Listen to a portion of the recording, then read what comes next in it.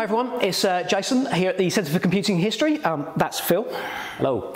Don't know if you know, anybody that follows our social media, Twitter or whatever, that Katrina here managed to find, I don't know how, she's kind of clever like that, a thing on a website, on a fine art website. I think it was called JS Fine Arts or something like that. And it's an auction house, and they had all this lovely art stuff and furniture and things like that. But one of the items that was on there was actually for what they described as a scientific computer. So we had a little chat about it. I think a couple of other people online had recognised it as well and had mentioned it. But we put in a little cheeky bid, and funnily enough, we actually won it. So we went all the way to Oxford and picked this thing up. Now, when I looked at it on the web, I thought it was this bit. This was pictured as well, but I just assumed this was sitting on something. And we turned up and they said, oh no, this is all with it as well. So we had to get this in a electric car that really didn't have quite the space for it, but we managed it. Zero emissions though, that's all good. So yeah, so this is it. And it was called the Magma computer, which was interesting. Scientific computer, had the name of Magma, and it just, yeah, really sort of took our interest. So we had a cheeky bid, and this is it, finally. Now, we haven't looked at it at all, been a bit too busy, you know, lots of visitors and things like that. So this is the first time we've actually managed to get it in here. We've made a little platform for it to sit on so we can turn it around and move it, because it's pretty heavy. And this is what we're going to do now. We're going to have a look at it.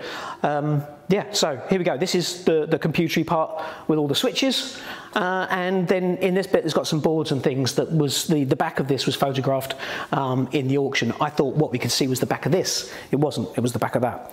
So we're going to have a look at it. And Phil's going to give us a hand to sort of try and talk us through it. So it's kind of interesting. It looks a bit like a sort of PDP-11 style GC kind of. It has the look of an early kit computer. Yeah, I mean, the switches to the IMSI 8080, that sort of era. Yeah. Yeah, exactly. And these are original switches. I mean, they look like they could be kind of modern 3D printed things, but they're not. They're nice and smooth. They're original switches. And like you say, IMSI kind of stuff, with all these individual LEDs that we've got here.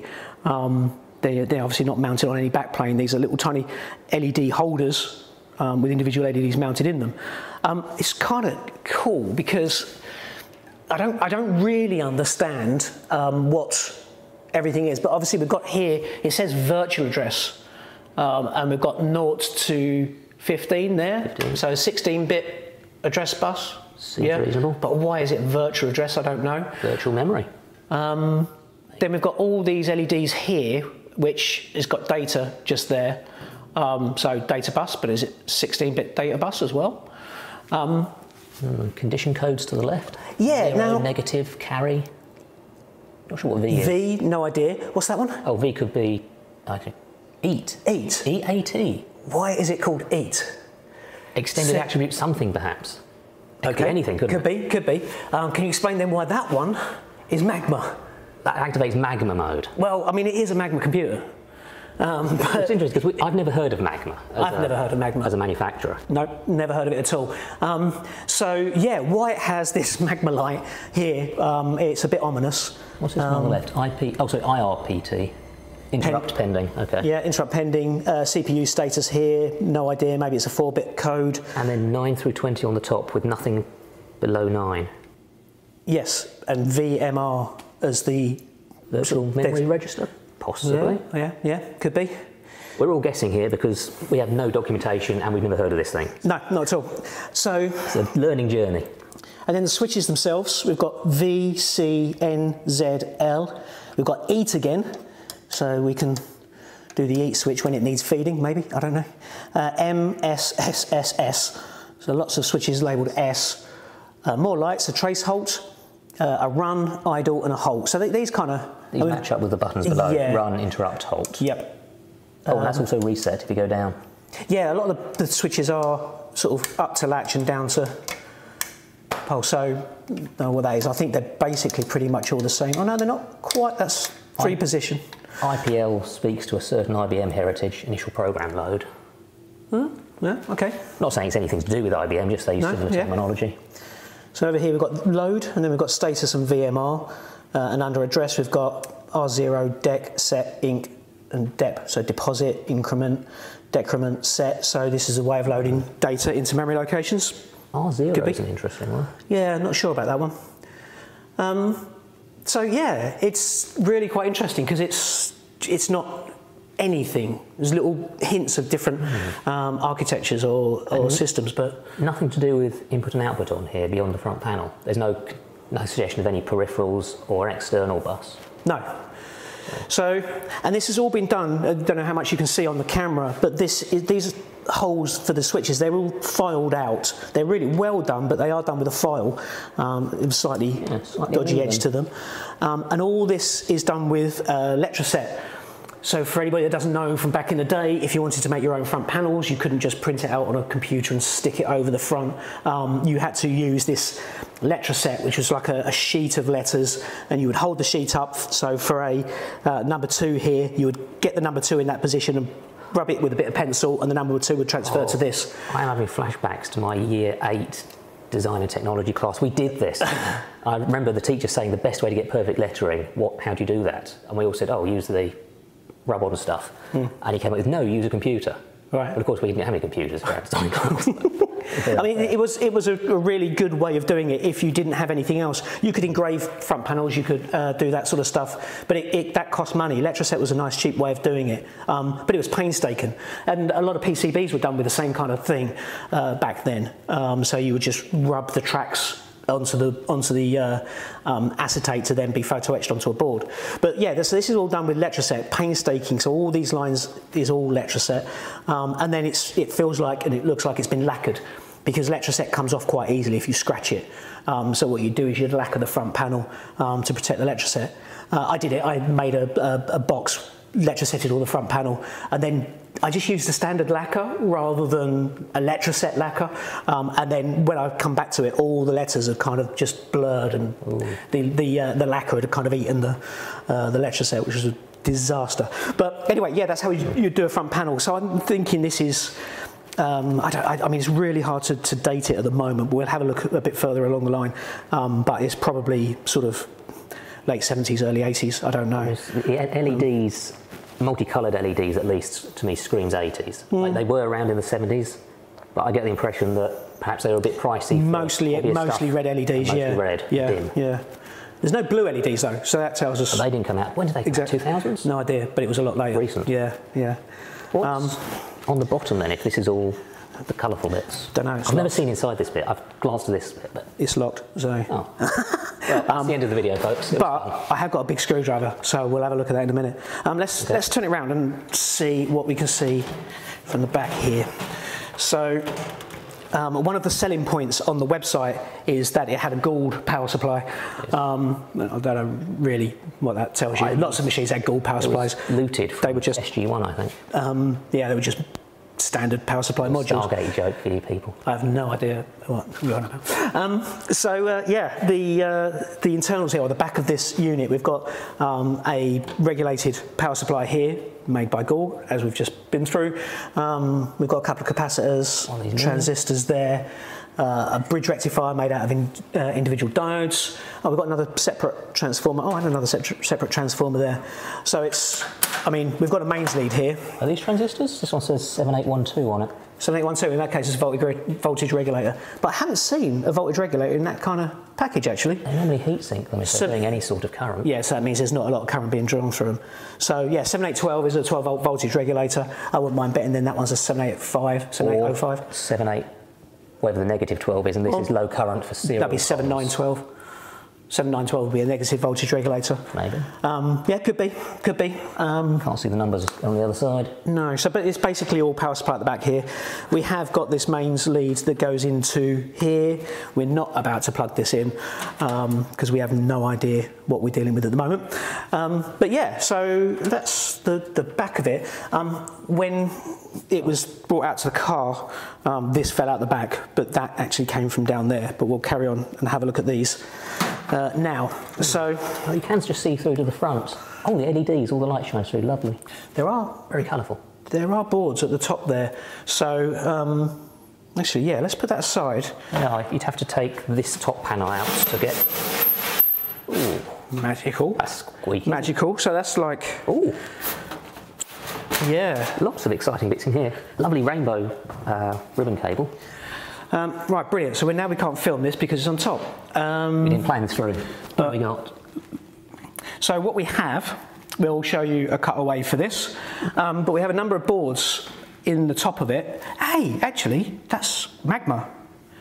So this board is actually etched. It doesn't. It looks. It's just a silver board, so it doesn't look like it's high production run or anything. But like it is actually etched as Magma, which is interesting. That's very interesting. So what we got down here? We've got a 7.4 NMI. MMI 67010. NMI 67010. I've got a feeling. C7641 below that. So that's 76, 41 month of 76 that those chips came out.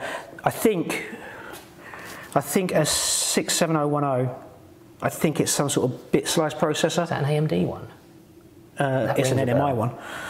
I'm pretty sure AMD did a bit slice processor in the 7.6. Maybe. I don't know. I don't know. Look it up. I've got a feeling that's a bit slice. And 4 bits, perhaps at 4 bits each, gives you 16 bits. Yeah. Maybe it's an ALU. So that's interesting. So does that mean that we can, right? I think this one comes out and they slide out this way, because that's the back plane. Ooh. Oh, no, yeah, let's have a look at this. What have we got? We actually didn't know that it did this. It's just nice to see. I'll come around this side. Right. So that's the back plane, all hand wired. Yeah, really. This is wire wrap at the top, isn't it? Yeah. Well, it's soldered. It's soldered as well. But it's wire wrap, yeah. It's got power down here.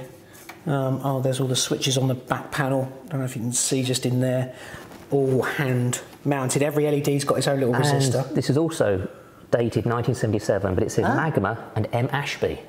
M. Ashby. Designer? No idea. Company name? Mr. No idea. Magma? We did ask the auction house if they could put us in touch with the person that sold it, and they said they would, but it's down to them to contact us, and we haven't heard anything yet. So, we are trying to find out quite where it come from, because it's kind of unusual. So M. Ashby, where's it say that? Just underneath this little double dot square. Oh yeah, M. Ashby. Okay. Right, 1977. Well, that's useful. It's earlier than I thought, just from the front panel. Yeah. So it looks like they probably went onto their.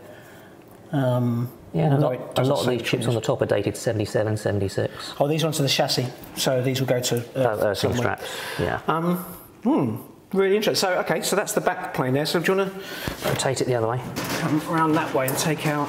Oops, that's not quite as attached as I thought it would be. Yeah, it's just sitting on top.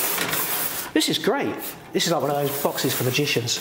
You get inside. Yeah, you took my fingers off there. That would not be a trick. Okay, so we've got 3 boards. Top one we've seen, possibly an ALU. I don't know if we can get that out to look at one below it, or if that's a bad idea. So yeah, because they look like. Oh no! Look, they've got. They are keyed. Keys on them. Yeah. Okay. So these have little keys in there, so they can't be put on wrong. These ones do as well. I would normally take a photograph of this if we were doing this, but then bearing in mind we've got 2 cameras looking at it, that kind of does that job for us. So so that comes off. Let's not take anything off we don't need to. Yeah, that joins the 2 together. That looks like some sort of data bus between the 2. Yeah. And then this one goes off to the front panel. Right, okay, let's just remember that. Is that keyed as well? It is. Yeah, they are. So that's good. And then you want a screwdriver or something to help lever it out, don't you? Just lever it little bit by bit. Don't want to use a screwdriver on it and mark anything. There we go. Oh, so now we can show you it as well. A lot more point-to-point wiring. So, yeah, that's a real mess of wires. So, have you got your phone on you? Yeah. Can you look up NMI? Actually, no, it's over here. Oh. NMI 67010. MMI. NMI. Oh, MMI, sorry. Sorry, MMI. 27. No, just 67010. 67010. Because there's 4 of them, I'm pretty sure that's going to be some sort of bit slice processor. Yes. Monolithic Memories Inc. 4-bit ALU.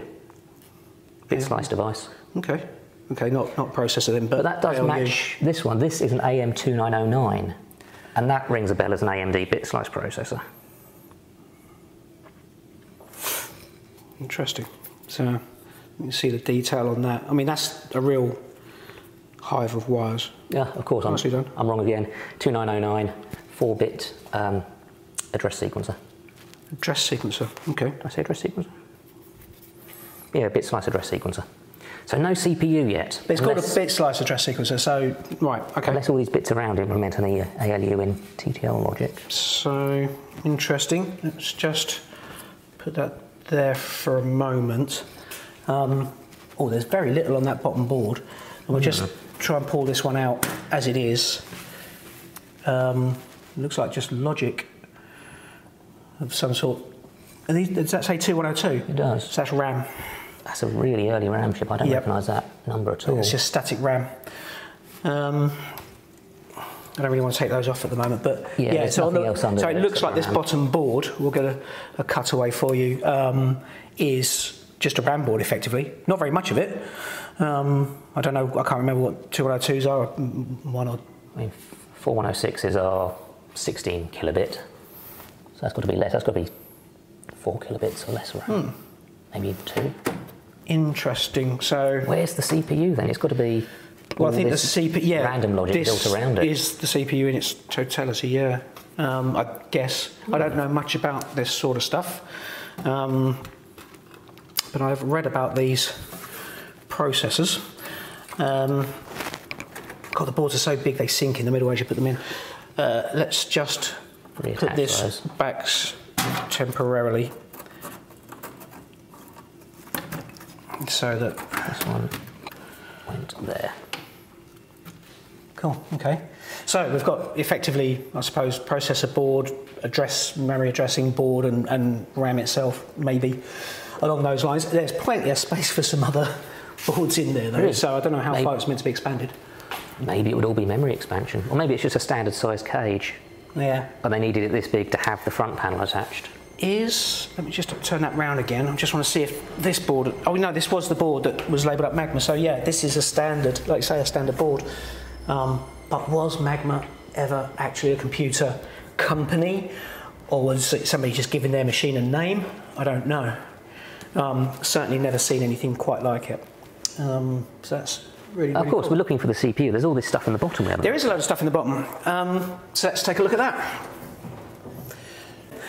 So this was the other picture that we saw in the auction. It was fairly zoomed in. You only saw this bit, so we assumed it was that bit. Yeah, completely thought this was the machine. And this fell out. Do we know where from? Well, these are labelled, so I don't know. This is the run stop board. I don't know, but hopefully there's one of these actually that says run stop. Ah, probably that one. So yeah, there's some interesting labelling here. So MCCLK clock. Yeah. Set disp, that's presumably related to the front panel. MB, memory board perhaps. MCM control, skip2 sensing and control. IRPT. Board's nearly half out already. Yeah. This one's been cut down for some reason. So they've got these interesting little boards. So this is just sort of PC, ACC, and arith. Program counter, accumulator, arithmetic, something like that. Yeah. So these boards have got these sort of edge connector things here that obviously mate with the connectors at the back there. But then you've just got this board here with all the components on, and it's just bolted together. So you just join the output or inputs of these chips to the pin you want them to go to with a piece of wire, and then that makes up your whole board that goes in. I mean, that's really basic and very low density on there and single-sided. So this is looking more and more 70s all the time. So if it goes into run stop, that one goes into there. Then. I suppose in the 70s, getting a PCB made up would be a pretty expensive manual affair. You have to tape out the design yourself, get it photo-reduced, sent off. Yeah, I guess so. I mean, it's not like today where you can just send a Gerber file off to China. Well, it's not like, I mean, so these PCBs as well, it's not like they have tracks everywhere. It's just a very basic PCB that delivers the power to where it needs to be, and then the rest is all done with hardwire. Yeah, so it's not like a complete PCB, it's just more of a backplane to mount everything on. which is... It's been done very nicely though. You can see they run all these wires together. There's very little in the way of random crisscrossing bits. This was planned really well. Yeah, I'd say. Yeah, it's really well done, but it is completely handmade. So now the other bit that I did sneak a peek at is down there. Mainly I sneaked a peek at it because getting in the car was really difficult. It was weighed a ton. So there had to be something in the bottom there. And there is indeed something in the bottom there. So let's get this panel off. Oh, it's hardly even on anyway.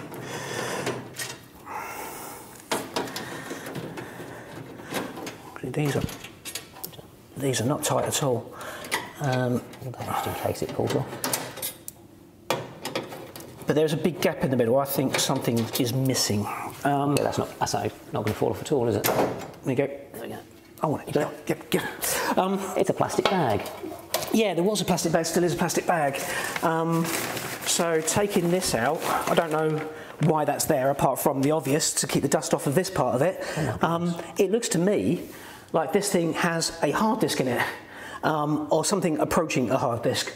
And that was really surprising. So here we've got a couple of lights, power on and heads in.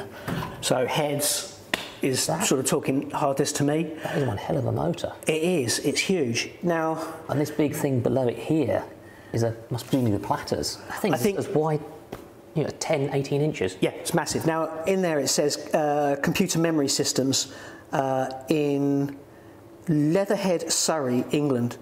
It's got part number 28-00 and serial number something else.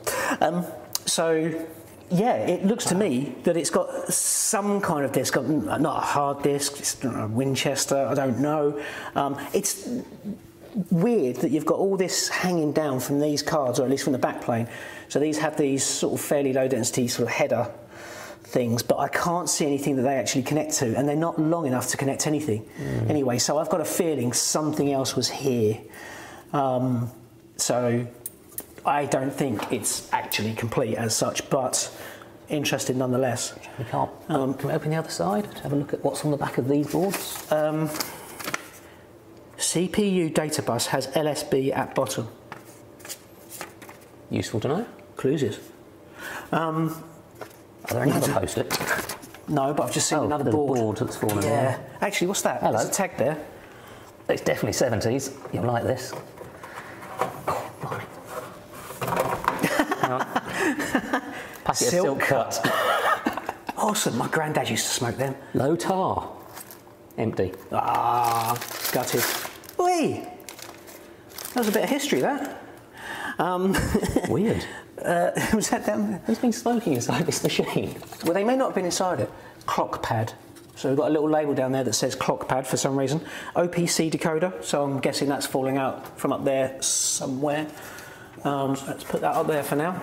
All right, what's this? Oh, blimey. It's just a rubber foot. Rubber foot. So we've got a big old relay down there as well. Yeah, so it's really intriguing. That motor is huge. We've got a big old transistor. Transformer down here. Toroidal transformer. 2 brake caps for the power supply, I'm guessing. Yep, so it's got a linear power supply to drive it, but... And there's some of the spring down here. I guess that's moving the heads in and out? Maybe, some sort of actuator, yeah. I mean, so if we get in the back there, so if you get to the front, it's a little bit naughty, but... there's like a key lock on the front, which we don't have a key for. There you go. They're never that tight. Hello. So should we turn it around? Yeah. Let's have a look. My fingers. Which way does the door open? That way. All right. Yeah. And it only opens halfway. Oh, hang on. We've also got some more labels here. So computer memory systems do not connect or remove electrical apparatus, the heads, without ensuring the heads are retracted. That ship might have sailed. This includes soldering irons, meters, oscilloscopes, otherwise damage to the written signals will result. Take special care where reference tracks are involved. Okay. Main supply on the lower right with the relay, I guess. So you can turn it on remotely. No idea. Yeah. So yeah, there's not a connector for that at all. What is standard IEC connector? Oh, then look at. So it's just it is a 19 track module. Someone's cut the ribbon cable. Oh yeah. That's a bad sign. Oh. Yeah, they have, and there's actually worse. There's loads here that have been cut. We're not turning this on today then. No, something's missing from it. No idea what. It's incredible, that hard drive. It's awesome, isn't it? It happens on these rubber feet just to keep the vibration down. Yeah. This must be a really early one. Well, yeah. I mean, it's computing memory systems in Leatherhead, Surrey. Never heard of them. No, I haven't. It's got these bizarre daughter boards that plug in either side of presumably the main. So that's a delay line module on there, or delay module, 0.05 microsecond delay module. I mean, is it possible this isn't a data storage disk at all, but it's like the old drum computers where the registers are stored on rotating tracks? Yep. And refreshed every time they spin round? Yep. That would explain why there's only one accumulator. It acts as RAM memory effectively, just recycling the data around. Yeah, could well be. Yeah, that's a good thought. I mean, but it's, yeah, I've never quite seen a disk drive like this one, that's for sure. It's something that's quite new to me. Yeah. We've seen disk drives in a couple of other machines of this kind of size that we have here at the museum, but not quite this one. And also quite nice to see that it is made in Leatherhead, Surrey. So there's a bit of British kit, which is cool. I wonder if the missing bit, assuming this was scientific computing in the sense of controlling expensive instruments, like the ones that cost millions of pounds, they pulled out the I/O module in the middle that talked to that just to get it talking to a more modern computer. Yeah. And then they dumped the old controller. Yeah, could be. Yeah, it's really quite interesting. I mean, so if anybody out there knows about this machine, Magma, I mean, the circuit boards are labelled up Magma or etched as Magma. If anybody knows what the Magma light is or does, give us a clue in the comments below. Or even what the EAT LED, I can't imagine what that is. But yeah, it's really quite interesting. I love it when we find things at the museum that are different and cause us to scratch our heads and just like that. And yeah, and make us wonder what these things are. And that this thing was controlling, theoretically anyway, as far as we know, some piece of scientific equipment.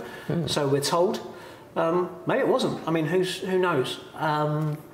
But yeah, it's a great name anyway, if nothing else. If I had a computer, I'd call it Magma.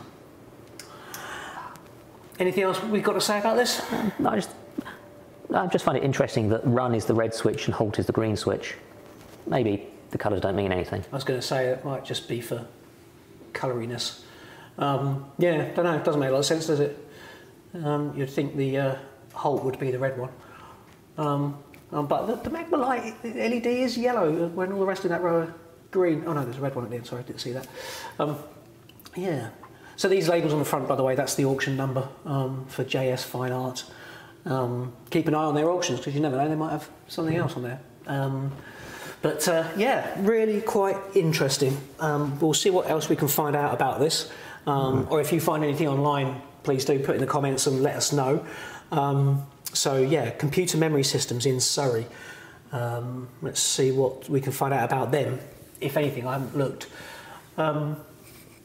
But yeah, shame this part's missing, and it had, like you've said, Phil, I've never noticed that, but that's got a ribbon cable that's been cut. In fact, and there's some bigger cables there, so that's going to be power supply lines or something on the bus, yeah, because you've got these big copper tracks running along the back, or copper wires running along the back to supply the power to each of these, and they've been cut. So lots of labels all along this back plane. Yeah. Step 2. There is. It was mentioned on the front as well. A lot of them. I mean, these. I don't know whether that's just faded so much you can't read it anymore, but they're all numbers, aren't they? You've got clock there. Are they numbers? Yeah. Oh yeah, 0 to 3 maybe, 4 to 7. Yeah.